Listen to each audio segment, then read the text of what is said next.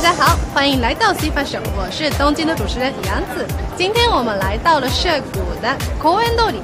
公園通り这边有一个非常著名的商场，就叫 TRENDS。TRENDS 里面呢有很多女生喜欢的品牌哦，像有我自己也非常喜欢的 Snyder， 还有绒绒的那个睡衣叫 Vingeta， 还有有眼镜的店 Jeans Megane。包括还有很多吃的地方哦，所以到东京来购物的女生，除了109，还可以去看一下パルコ。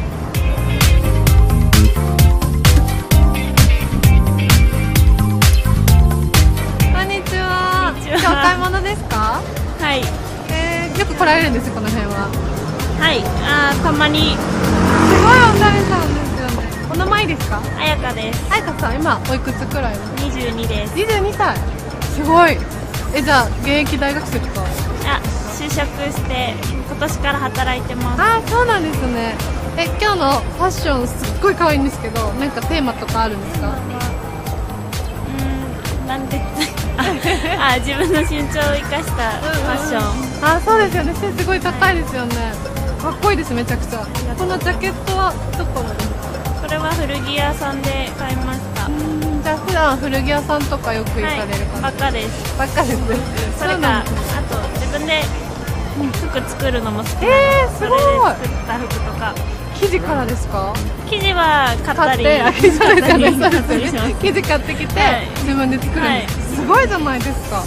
めちゃくちゃすごい憧れる。じゃあなんか今日の全体のテーマとか、なんか出かける前にこうしようみたいなやつも決めます？もうその日の気分で今日これみたいな感じなんで、はい。天気とかね。はい。そうですよね。で今日の中で一番気に入ってるなんかアイテムってどれですか？これブレスレット。ブレスレット？可愛い。どこのですか？トーガっていう。トーガ可愛いですよね。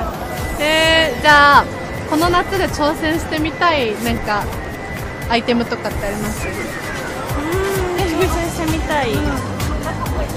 でも最近はフリンジのスカートとかをちょっと作ってみようかなと思って、この前作るんですか？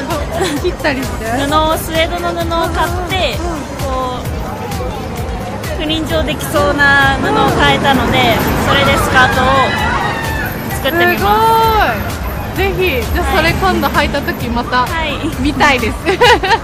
ありがとうございました。